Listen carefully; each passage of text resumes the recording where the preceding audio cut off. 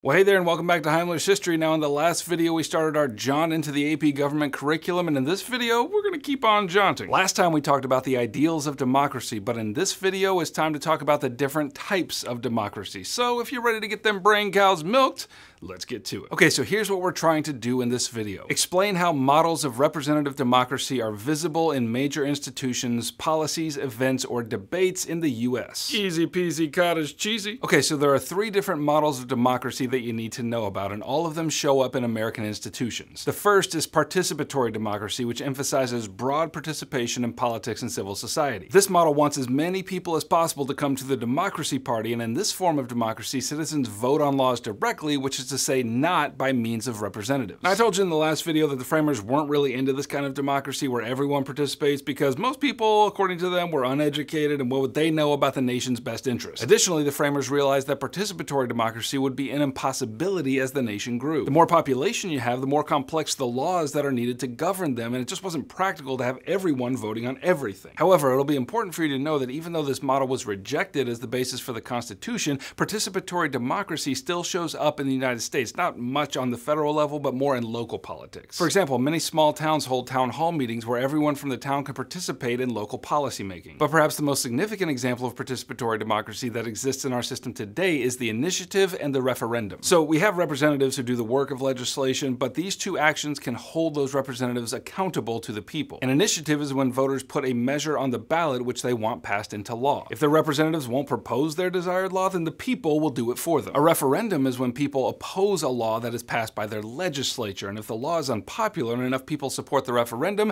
they can call for a vote to defeat that law. Okay, now the second model of democracy you should know is elite democracy. If participatory democracy invites everyone to the party, elite democracy only invites a few. Elite democracy emphasizes limited participation by a few well-educated and informed statespeople who are qualified to direct the nation through lawmaking on behalf of the people. And the argument for this model is that when you're dealing with a government as complex as the United States government is, you've got to have specialists doing its work because only those who can devote their whole lives to governance even have a chance at navigating all that complexity. Additionally, this model, by having well-informed people at the helm, can prevent the masses from making unwise policy decisions. And there are many examples of elite democracy in our institutions today. For example, the President of the United States has the power to appoint judges to the Supreme Court, which is a decision entirely independent of the voting population. Another example is the method by which the President is elected, namely the Electoral College. It's not the people who vote the President in, but rather a handful of electors from the various states. And I know that probably sounds confusing, and we'll talk about it more in another unit, but for now, just know that the Electoral College is an example of elite democracy working in our system today. The third model of democracy you need to know about is pluralist democracy, and this one is kind of a middle ground between the other two in terms of who gets to participate in politics. Pluralist democracy describes group-based activism by non-governmental interests which work to impact political decision-making. So the key word here is interest groups, which again, we'll talk more about in another video, but for now you just need to understand that these are groups which form around a particular cause like gun rights or a particular demographic like retired people. And by joining ranks with groups like these, average citizens can pool their resources and have a big influence on the representatives in Congress. It isn't exactly participatory democracy, it's not elite democracy, but it's more like group-based democracy. And these groups raise money and try to persuade legislators to pass laws favorable to their cause. And by joining an interest group, it provides amplification to the voice of a single voter. You might have heard of interest groups like the National Rifle Association or the National Association for the Advancement of Colored People. These are interest groups that operate today, but it's not just interest groups that exercise this kind of pluralist influence. States represent interests as well. So each state represents the interests of its citizens, and since there are so many states and so many representatives in the House and the Senate, they argue back and forth and try to win the best legislation for their group. And by putting interests in competition with one another, no one interest can dominate the rest. Okay, now, hopefully you can clearly see that there is a tension between those three models, and for our purposes, we'll look at how that tension is represented in a couple of our foundational documents for this course. First, you see the tension between these three models represented in the Constitution. You can see the elite model in the fact that the Constitution provides for elected representatives that legislate on behalf of the people. You can see the pluralist model in the lawmaking process because in order to get a law passed, various interests, both states and otherwise, have to compromise in order to get it done. And you can see the participatory model in the separation of power between the federal government and the state government. States can make their their own laws provided that they don't conflict with the national laws. Now the word for that is federalism, but we're going to give that concept its own video. Second, you can see the tension between these three models represented in the debate between two other foundational documents, Federalist 10 and Brutus 1. And again,